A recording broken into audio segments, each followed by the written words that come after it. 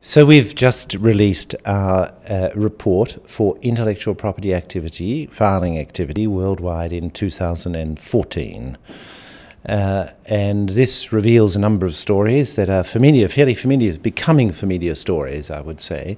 Now, the first of those is numbers, extraordinary numbers, and good growth in the use of the intellectual property system. In fact, a level of growth in the intellectual property system which exceeds the world economy generally, and indeed growth rates at the national level. So we see in terms of patents, for example, patent applications, some 2.68 million patent applications worldwide, a growth of 4.5% over the preceding year. In terms of trademarks, now we see that the number of trademark applications for particular classes of goods and services in the world is 7.45 million, a growth of about 6%. Industrial designs presents a slightly different picture. For the first time in over 20 years there was a decline, mainly due to the decline in China in industrial design applications by about nearly 15%.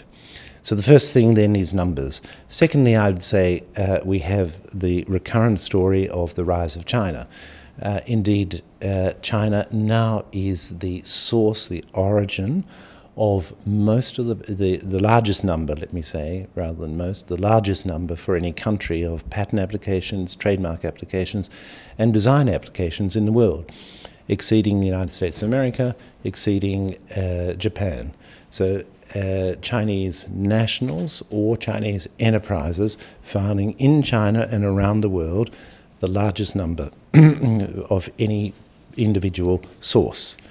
It happens also that the Chinese offices concerned with patents, trademarks and industrial designs again receive the largest number of applications. So as opposed to what the Chinese nationals and residents are doing all around the world, in terms of what's coming into China itself, we again see that the Chinese office has the largest number of patent applications, the largest number of trademark applications, the largest number of design applications, both from its own nationals and from foreigners or non-residents. A third point perhaps is to say that, and largely because of China, but not exclusively because of China, Asia is now the producer of the greatest amount of intellectual property filing in the world. So we see 60% of patent applications worldwide come from Asia. 52% of trademark applications worldwide come from Asia. 67% of industrial design applications worldwide come from Asia.